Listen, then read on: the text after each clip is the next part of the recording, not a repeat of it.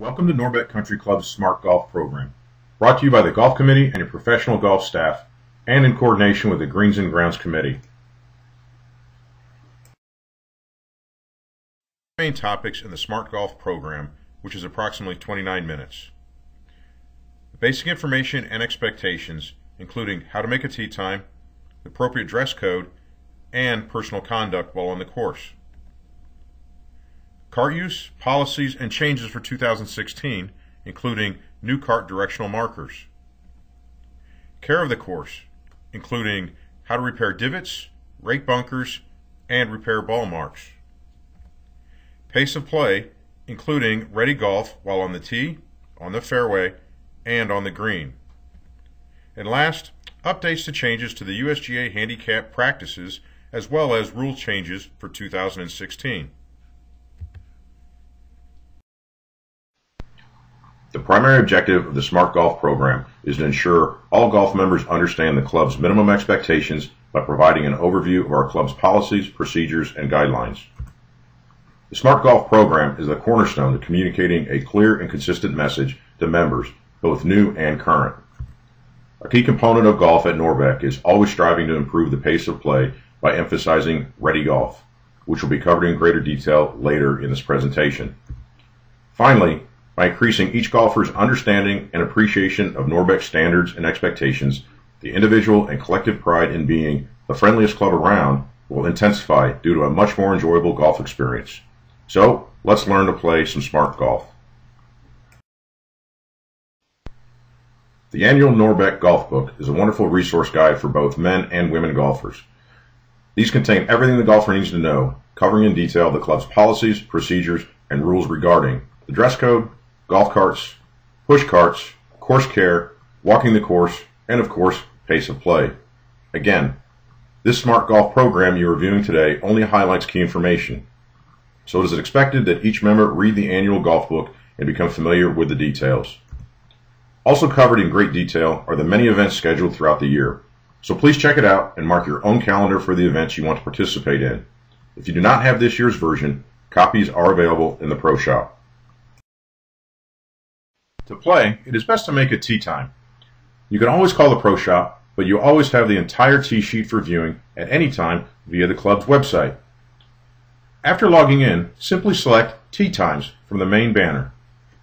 Then navigate to the desired date to enter your information or review a previous request. Note that weekend and holiday tee times are assigned via lottery. Submit your request by 6 p.m. on the Tuesday prior. The tee sheet with assigned times will be available for viewing on Wednesday. If needed, click on the Help tab to view 4 short tutorials.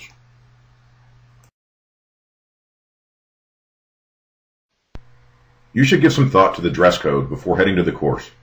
Remember that the code is in effect the entire year and applies to the course, the driving range, the practice putting green, and the short game practice facility. Members are responsible for the appearance of their children and guests. Please help them feel comfortable at Norbert by keeping them informed of the club's code.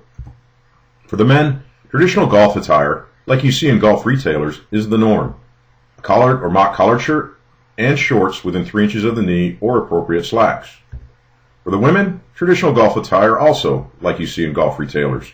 This is the norm. A sleeveless shirt with collar, collarless shirt with short sleeves, and shorts, culottes, skirts, or slacks. Some items have been deemed inappropriate attire by the Golf Committee. These include t-shirts with or without advertisements, halter tops or tank tops, shirts that are untucked, hats or visors turned backwards, blue jeans, jogging shorts, swimsuits, sweatsuits, or cutoffs, and obviously bare feet. They're not only inappropriate, but also could lead to injury. Before heading to the course, it's a good idea to call the hotline to hear the recorded message about the day's course conditions. Arrive early enough to check in, register your guest, and warm up before you play. Remember the 5-minute rule. You are responsible for reporting to the tee at least 5 minutes before your assigned tee time. If you're late, you forfeit your tee time and will not be allowed to start until directed by the starter. If you need to cancel, be courteous of others wanting to play. Please notify the Pro Shop as early as possible, but definitely no later than 1 hour prior to your tee time. Every golfer's conduct must be consistent with the etiquette of golf and common courtesy. Never forget that one's conduct reflects upon the player, fellow members, and the club. The playability of the course is vital to everyone's experience. Every player must care for and respect the course by paying it backward. Leave each hole in better shape than you experienced it. Fill divots, rake bunkers, repair ball marks, and place trash in receptacles. Abusive behavior will not be tolerated, regardless of the circumstances. One should never become compelled to intentionally damage the course or any equipment, use crude or abusive language, or endanger the safety or well-being of another person. Ultimately, a person's actions or inactions are a matter of choice. Choose wisely because you own your personal conduct. The following USGA video provides a good overview of basic operating practices for motorized carts and personal push carts. Be mindful of where you take your cart and how you operate it. Norbeck is your golf course. Treat it like you own it. Respect it like you own it.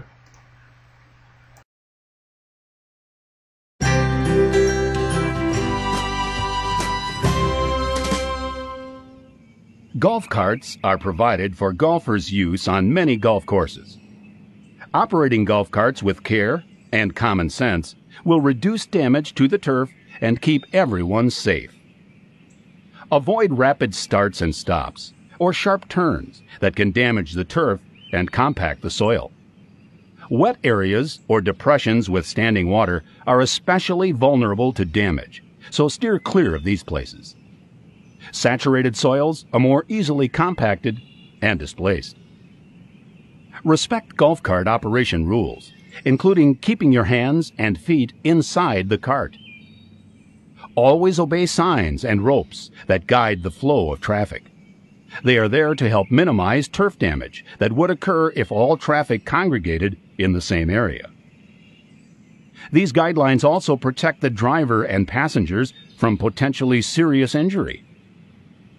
Moreover, golf carts should not be operated in naturalized tall grass areas where traffic can be especially damaging to the native vegetation and wildlife.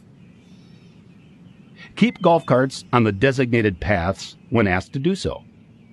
The request has been made for a good reason related to the health of the turf.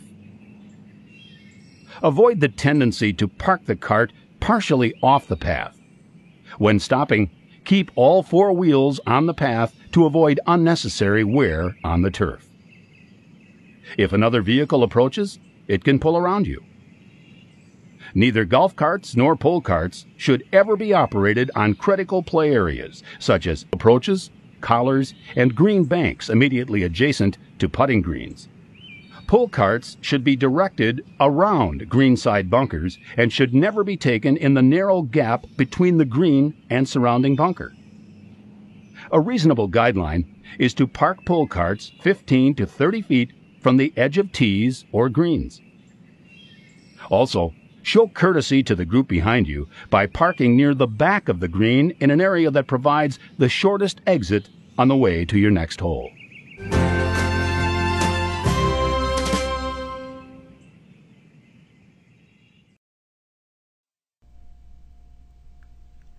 Failure to abide by the rules governing cart use may lead to loss of this privilege. Golf cart rules are posted on the Rules of the Day sign located next to the first tee. If a golfer wishes to drive a cart, he or she must be at least 18 years old or have a valid driver's license. Carts should be operated prudently and cautiously according to all signs and notices on the course. Avoid damage to the cart and course. Be especially careful on hills or wet conditions. New for 2016. For all motorized cart traffic, you will see a single black pole marker just past the tees next to the cart path. This black pole marker designates the earliest point that any carts can leave the path and enter the rough or fairway. Once you pass this black pole marker, you can leave the path at 90 degrees and proceed to your ball.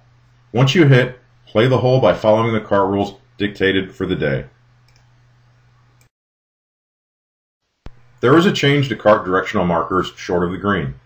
For 2016, you will no longer see the white signs with green letters directing carts back to the cart path short of the green.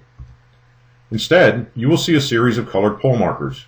Replacing the old white signs with green letters short of the green will be black pole markers. Unless a red flag holder, the cart must return to the cart path at 90 degrees.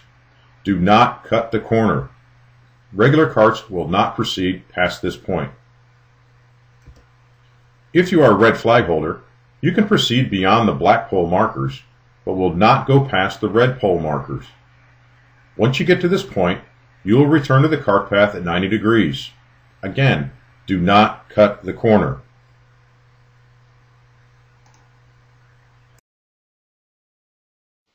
Scatter means carts are allowed in the fairway, rough, and unrestricted areas on most holes. On par 4s and 5s, carts can leave the cart path after the black pole marker adjacent to the path just past the tee boxes. When leaving the path, do so at 90 degrees and head toward your ball. Continue down the fairway until you reach the next set of black poles short of the green. Do not go beyond these markers any closer to the hole. Return to the cart path at 90 degrees. Do not cut the corner. Carts must remain on the cart paths on all par 3s.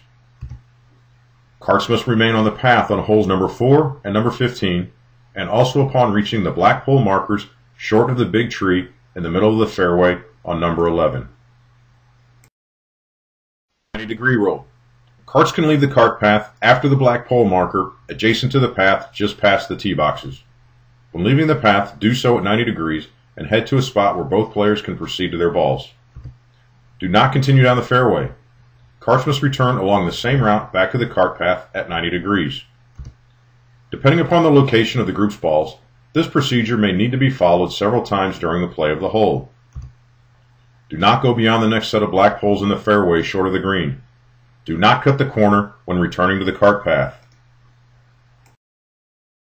Cart path only. This simply means that course conditions warrant carts staying on the cart path from tee to green for the entire round. If you see standing water on the cart path, please drive through it. Limit the splash by slowing down. If you come across a maintenance vehicle, please remain on the path. He will go around you because his vehicle is designed to minimize damage in adverse conditions. And a reminder, red flag privileges do not apply when carts are restricted to the path. The purpose of the red flag is to accommodate a member with a doctor-verified permanent or temporary physical condition that limits the amount of walking. To be eligible, the golfer must submit a doctor's recommendation to the pro shop. This is good for 3 years. However, this privilege is reviewed annually to determine if the privilege remains warranted. The golfer must sign the red flag provisions agreement.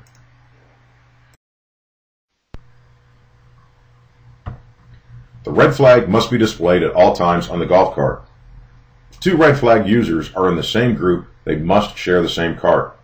If carts are restricted to paths only, the red flag privilege will not apply. Carts must remain on the cart paths at all teeing areas and all par 3s. On hole number 4, the cart can scatter down the fairway. On hole number 11, the golfer must abide by the 90-degree rule past the black pole markers by the big tree in the fairway. On hole number 15, the cart must abide by the 90-degree rule.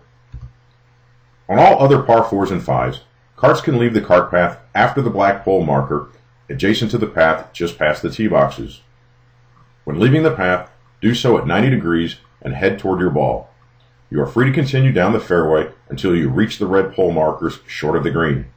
Never drive the cart past the red pole markers short of the green. Return to the cart path at 90 degrees. Never drive the carts between the green and greenside bunker. Push carts are great for those who like to walk but choose not to carry their own bag. They must remain in the rough around all greens, teeing grounds, bunkers, and landscaped areas. Before you make a poor choice and cut across a green or a tee with your push cart in an effort to shorten your walk, understand that you are damaging the course, so take the long way and go around. All push cart users are required to carry a sand and seed container for filling divots. Walking the course gives you time to think, to refocus, to calm down, and to just enjoy the moment with nature. All walkers are required to carry a sand and seed bottle for proper care in filling divots. Rest your bag in the rough off of each green and teeing ground. Save a few steps and enhance pace of play by placing your bag on the side of the green closest to the next tee.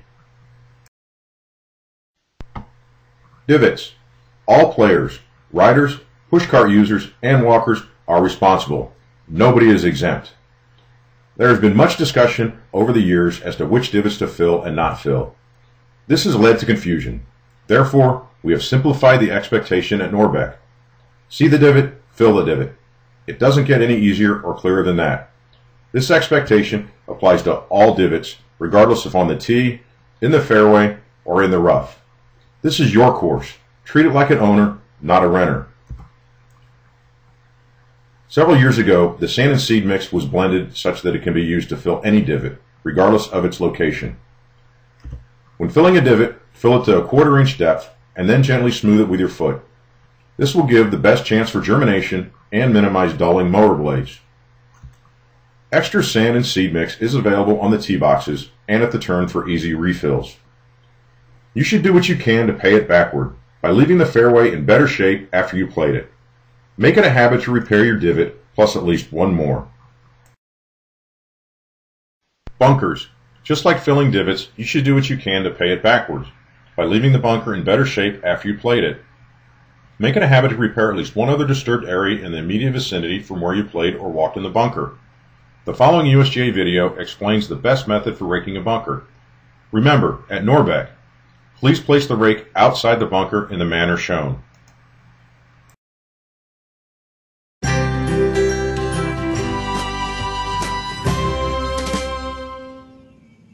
Most golfers learn early on that they should clean up after playing a stroke from a bunker, but many do not know the correct way to rake the bunker. Leaving footprints and depressions in the bunker can result in a bad lie and take the fun out of the game for players behind you. It also defies good etiquette and the principle of caring for the course. There's more to good bunker etiquette than simply smoothing the surface. And trying to smooth footprints and depressions with your foot or the back of your club accomplishes very little.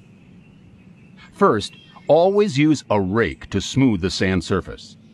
If there are deep depressions made by your feet or the ball, use the back of the rake to fill these in.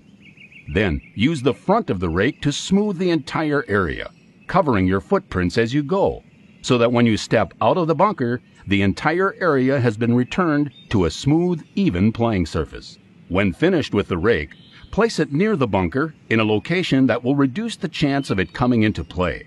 The USGA recommends placing the rake outside the bunker and parallel to the line of play, preferably away from the target line between the fairway and the green.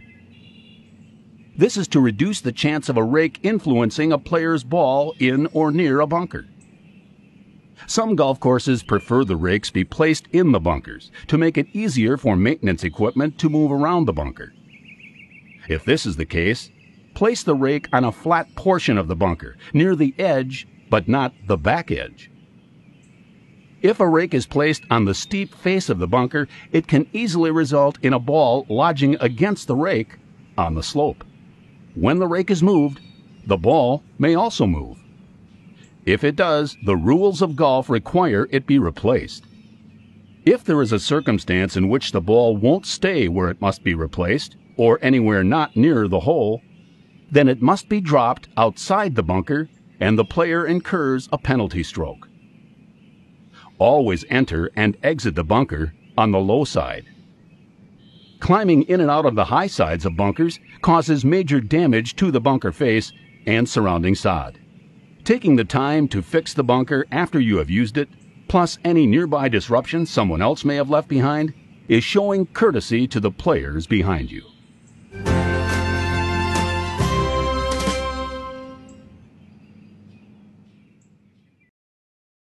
Ball marks. Just like filling divots and raking bunkers, you should do what you can to pay it backwards by leaving the green in better shape after you played it. Make it a habit to repair your ball mark plus at least one more while waiting to putt. A correctly repaired ball mark heals within a few days. A mark carelessly fixed will not heal for weeks. The following USGA video explains and demonstrates the best method for repairing a ball mark on the green.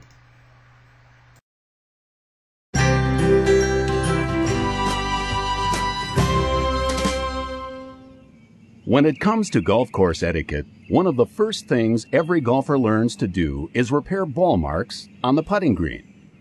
Doing so helps ensure a smoother and truer putting surface for everyone, and helps keep the grass healthy.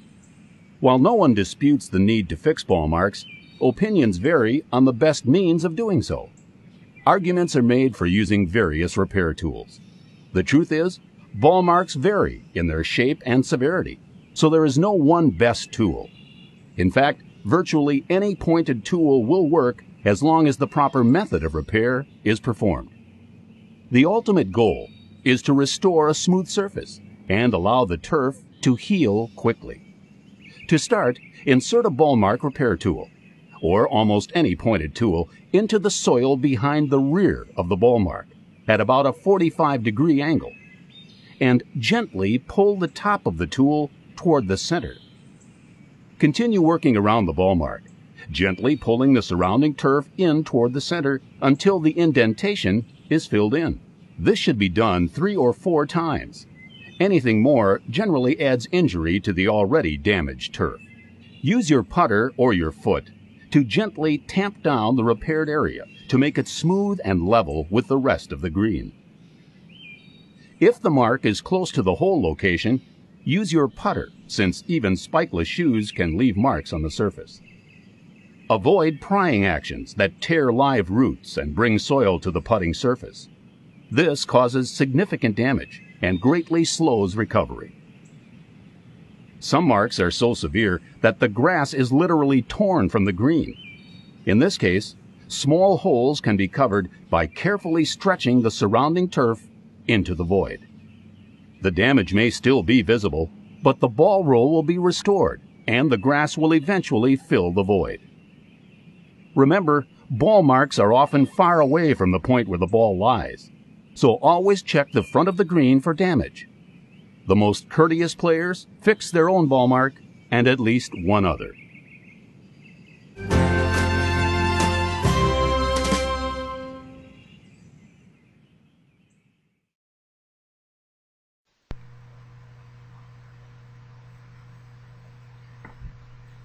The maintenance staff is trained to be courteous and considerate of your leisure time and wants you to enjoy your round as well as the fruits of their labors. Please be considerate of them and their safety while they're doing their jobs to maintain and improve the course for you. Everyone is affected by pace of play, and we can all do the little things to slow it down or speed it up. The standard pace of play at Norbeck is 4 hours and 5 minutes. The standard for a group teeing off within the first hour of any day is 3 hours and 50 minutes. It is the group's responsibility to maintain its position on the course and to keep up with the group ahead regardless of the group behind. Proper etiquette suggests that slower groups invite faster groups to play through. A slower group is one that has fallen behind by at least one full hole. The course marshal and professional staff have the authority to remind any individual or group when they are out of position on the course and to require them to move to their correct position if a problem persists.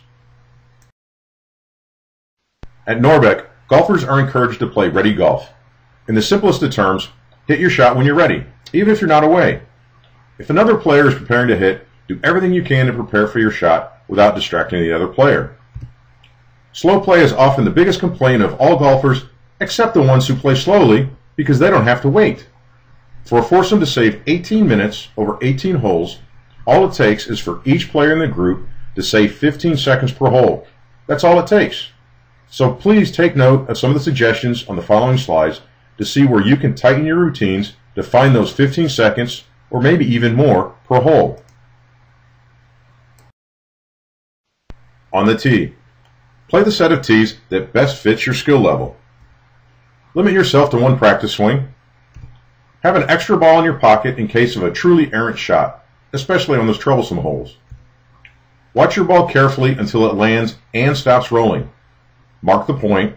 It could be a bush, a tree, a change in color, or size of vegetation. Take more than one club with you if you're unsure of the yardage or wind conditions, especially on par 3s. Being prepared will eliminate unnecessary, time-wasting trips back to your cart. On the fairway, don't be preoccupied with who has the honor. When you get to your ball, be prepared to hit your shot. If your previous shot was errant and you remember to hit a provisional ball, do not feel compelled to use all 5 minutes to look for your first ball. Take your lumps and maintain your position relative to the group in front and the expected pace of play. Position your cart so both players can easily proceed to their balls. Park your cart between both balls or drop one person off and then proceed to the other. By doing this, each person in your cart can easily gain more than 15 seconds per shot. Do not drive to one ball, wait for one player to hit, and then drive to the other ball. This is one of the top causes of slow play. Take 2 or 3 clubs and the sand seed mix with you when you walk from your cart to your ball. Fix your divot and at least one other along the path to your ball. Watch your ball until it lands and stops rolling, and again, remember to mark it. Help your partners as well. Keep the group in front of you in sight. If you've got a clear hole in front of you, then you are the slow group. On the green, park your cart near the back third of the green in the direction of the next tee. Mark your ball, then fix your ball mark and at least one other while waiting. Line up your putt while others are putting, but don't stand in their line of sight. Use the continuous putting method to hole out. Once it is your turn, putt until you sink it, even if your remaining putt is closer to the hole than someone else's ball. Do not mark it and relinquish your turn. This saves time. However, remember to follow proper putting protocols in tournament play. The first person to hole out should be responsible for returning the flagstick to the hole when the rest of the group is finished. Clear the green as quickly as possible so the following group can hit on. Record your score on the next tee, not on the green. In summary, Ready Golf demonstrates a love for the game, so play quickly. Everyone understands how difficult the game can be, but you can play quickly and have fun. Be friendly. Treat people and the course the way you want to be treated. Pay it backward. Leave the golf course in at least as good a condition as you found it. On the course, play golf. Save practice for the range, short game practice facility, and the putting green. Learn the rules of the game so you know what you can and cannot do on the teeing ground, the fairway, rough, bunkers, hazards, and the putting green. Most important, relax and have fun. Handicaps. Upon completion of the round, it is the player's responsibility to post the score for the round just completed. You can post in the golf shop using the handicap computer on the counter or with the Maryland State Golf Association at its online site or its mobile phone app. The professional staff can provide you with your Maryland State Golf Association login information. Our designated posting season for the Mid-Atlantic region runs from March the 15th to November the 15th. If you happen to play any other time on a course that is considered in season, such as in Florida, you must post that score. New to 2016. To further support the key system premise of peer review, scores made while playing alone will no longer be acceptable for handicap purposes. This change underscores the importance of providing full and accurate information regarding a player's potential scoring ability, and the ability of other players to form a reasonable basis for supporting or disputing a posted score. The Golf Committee tracks rounds played at Norbeck against scores posted on a routine basis. The Golf Committee is also authorized by the USGA to adjust any handicap for a member who fails to post scores. A golfer is entitled to one handicap index. This reflects the true golfing ability of the individual. Remember that golf is a game based on integrity and trust. We play a unique sport in which we act as our own referee or umpire. Know the rules and play by them. The USGA reviews its rules periodically. For 2016, the 4 most significant changes are: anchoring the club when making a stroke,